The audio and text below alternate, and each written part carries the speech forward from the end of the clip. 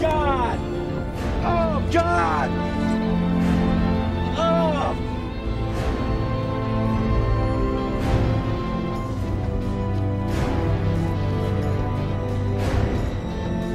Movie stars are dead. Well, the concept of a movie star is dead, at least.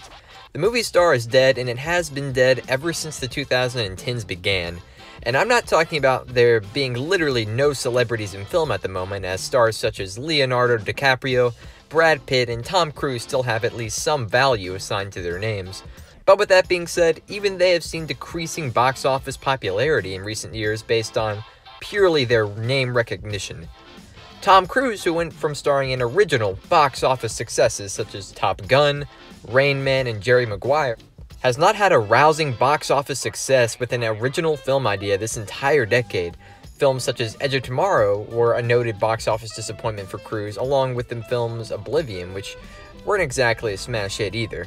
Now, you may be wondering about movies that he has starred in this decade, such as Mission Impossible 3, Mission Impossible 4, Mission Impossible 5, The Mummy, Jack Reacher 1, and Jack Reacher 2. Surely those were at least some successful. Well, this sort of helps the point that I'm making in this video, and that is that these films are all based on pre-existing properties that have name recognition already applied to them. Whether it be based upon a true story, based on a novel, a sequel, or a reboot of another film, or a comic book, the vast majority of successful movies these days are successful based off of the popularity of not the star, but the popularity of the pre-existing material that the film was based on. Now, I don't want this video to be a sly dig on comic book movies, sequels, or reboots, as there are plenty of videos about that already. I more rather want this video to be an in-depth exploration of why the movie stars died, rather than a simple criticism of the redundancy of modern film. And I believe, to help solve why there are so little original film stars nowadays, we're gonna have to go back in time a bit. Jimmy, Hiya, Gig. we asked Jimmy over today because he's a racing man himself. A real one, not a crazy one. Incidentally, I think I should explain that Jimmy just stepped over from the set of Giant. And need I add, he plays a Texan. Speaking of racing, have you ever been in a drag race? Are you kidding me? I just thought I'd ask. No, Jim races in the tradition, you might say. Real racing cars, real tracks. How fast will your car go? Oh, an honest miles an hour. Clocked. It could run about 106, 7. You've won a few races, haven't you? Oh, 1 or 2. When you think of a cultural icon, who do you think of? Well, if you're like me, you probably equate decades such as the 50s with icons like James Dean and Elvis Presley. Maybe the 60s as the Beatles and Sean Connery, 70s with Freddie Mercury, 80s with Michael Jackson, and so on. Every decade has a set of notable larger-than-life stars in media, whether it be in film, music, or television. It's rather interesting because until television and radio became widely accessible, we never had stars such as this. Beginning with cultural icons such as the Three Stooges and Charlie Chaplin, your status as a superstar used to wholly depend on your entertainment value and innovation. Then, as the time progressed, acting became more complex and factors such as talent and attraction became an enormous part of the equation. That's possibly why James Dean was the most famous actor in the world during the 50s. Because while he was attractive to a younger audience with his charismatic, greaser style and charm, he also had legitimate acting talent to back up his looks. The same merging of attraction and talent is a repeating aspect throughout acting history when you look at Hollywood's biggest stars. Marilyn Monroe, Robert De Niro, Harrison Ford, Will Smith, Johnny Depp, George Clooney, Sandra Bullock, Brad Pitt, Leonardo DiCaprio, and yes, even Tom Cruise. Every one of them has a solid, unique filmography that includes original and successful films. However, many of the more modern ones also star in films based on pre-existing material. As another example, look at Will Smith, once one of the highest paid and most prominent actors in modern cinema, kicking off unique and wealthy properties such as Bad Boys, Men in Black, and The Pursuit of Happiness. Smith has fallen from box office graces in the 2010s. Look at all of his failures when it comes to original movies that he's starred in. After Earth, Bright, Collateral Beauty. Now, once again, while those wholly original properties are box office bombs, we also have films such as Suicide Squad and Aladdin, both of which have grossed hundreds of millions of dollars, Aladdin even grossing well over $1 billion. And those films were based on pre-existing properties. Actors are finally starting to get it. They're beginning to get that pre-existing properties are the most financially stable films that are released in theaters today. That's why Brad Pitt, who previously starred in a higher weight of indie films to mainstream Hollywood movies, has been appearing in more films like World War Z as of late instead of 12 Monkeys.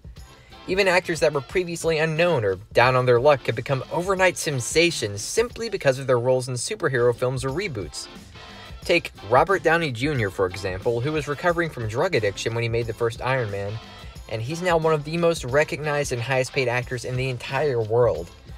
And he's also known to stick to scripts that are based on pre-existing creative material. Not only the Iron Man movies, but Zodiac, The Judge, and the upcoming Dolittle film are all based on pre-existing material, which is a very smart financial move. Even Chris Hemsworth, known for playing Thor in the MCU, has become an enormous household name for his rugged charm and engaging comedic talents. Hemsworth is the very definition of an acting superstar. Or rather, he would have been in decades past.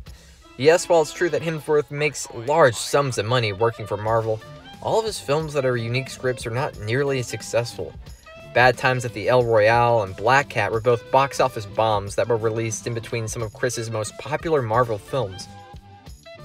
It's a peculiar and unprecedented time for cinema, and many studios are struggling to find out the formula to what is popular and what isn't popular nowadays. And there's still a question that I presented that has yet to receive an answer, and that is why film stars are dead. Well, it's simply because film is not the most popular creative media amongst kids anymore. The times have changed, and if you really want to know what the most popular creative media is at the moment, you should probably check what website you're watching this video on right now.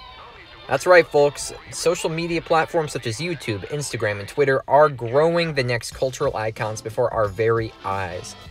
In fact, many of them have already come. Famous musicians such as Charlie Puth and Post Malone actually received their start on YouTube, as many rappers from the music platform SoundCloud.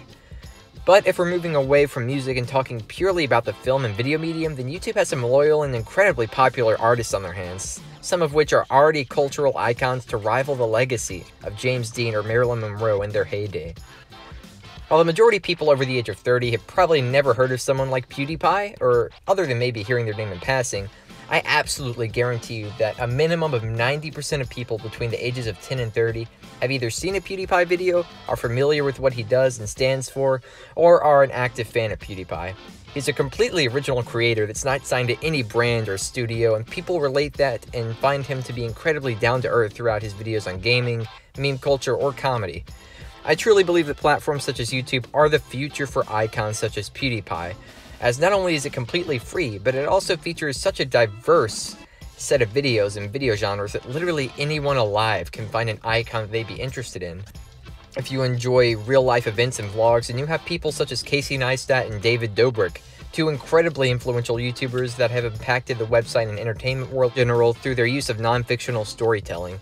Or perhaps you're into makeup and physical art, which is dominated by popular figures such as Jeffree Star or James Charles. If you like comedy, then it's hard to escape names such as Liza Koshy or the duo formerly known as Smosh. While mainstream media such as news outlets and more serious film studios belittle YouTube as a creative medium, it's obviously just because it's more recent than any other media. Older generations belittled radio back in the early 20th century as they did movies and television. The generation before the 1950s did not want to watch James Dean perform, as he wasn't what they considered to be a quote-unquote good actor. It's the exact same thing with YouTube and modern YouTubers such as PewDiePie. Older generations may not get it, and may not consider these people to be cultural icons yet, but this is more of an honest and DIY approach to media, one that anyone can enjoy and respect. It's making art cheaper, more accessible to everyone, and more evolving. Because of this, we don't only have cultural icons now, we have more than ever, and they will continue to grow over time. While this may not be the sole reason why movie stars are in short supply these days, it is an important reason to think about. The next decade begins and social media begins to grow even faster and evolve even further. Pay close attention to how mainstream media treats its growth and development. You may see new stars come and go in the film industry, but if you look close enough, you may just begin to see elements of modern media incorporated into traditional media.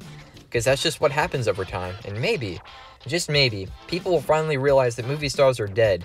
Not because art is dead, but because art has changed.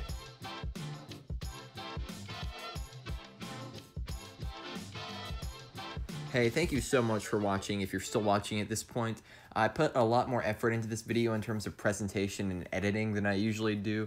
It's a lot more in-depth than my usual garbage troll videos, and I enjoy making these a lot more because they're very rewarding to me. So if you want to see a lot more videos like this, such as video essays and in-depth topic videos, just press like and comment down below what you like the most about this video, and be sure to subscribe to the channel. I usually say this stuff ironically, but it means so much to me at this point in time. But don't worry, I've got another trash troll comedy video coming your way soon if this isn't your thing, so once again, just let me know. Love you guys. Bye-bye.